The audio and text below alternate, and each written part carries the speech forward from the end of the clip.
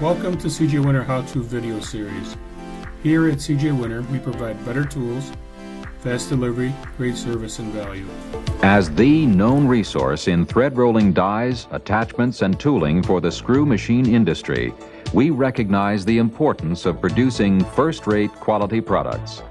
Superior products that deliver the outstanding performance you need and deserve in today's competitive marketplace. But a quality product is only beneficial if it's backed by proper setup and installation. In realizing this, we have developed the following program. A program that combines our expertise and experience to allow you to obtain the most from your winter attachment. The guidelines set forth in this program are not intended to be complete and do not cover every possible condition associated with the safe usage of your attachment. For more detailed information, please refer to the instruction manual supplied with your attachment. Before you begin setting up your attachment, read your instruction manual thoroughly. This will help you to fully understand your attachment's application and prevent costly errors or accidents. While reading, pay close attention to Section 5, particularly the thread rolling capacity and reference data charts. These charts are individually designed for each attachment and contain vital information that's critical to the success of your attachment's installation. In the first column of the chart, locate the thread size you plan to roll.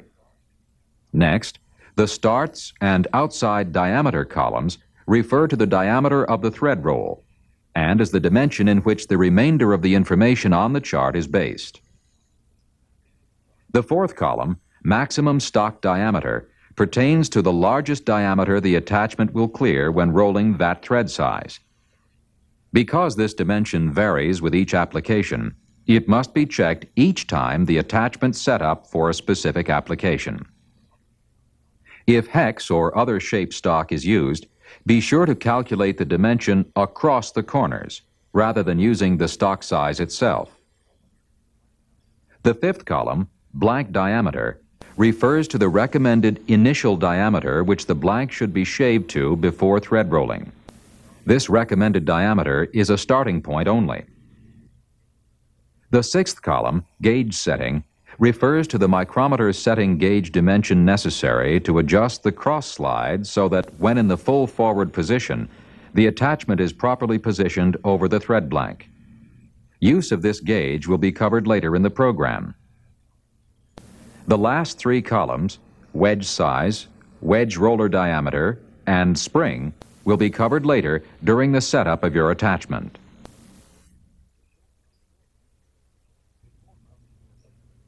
Before mounting your winter attachment, check the air pressure and volume of air at your machine. All attachments must have a steady source of clean, dry air that flows through a supply line of at least 1/2 inch ID while maintaining a minimum pressure of 80 psi.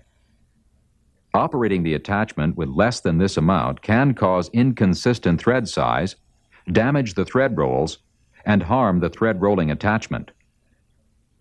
Next, check your machine's cross-slide travel.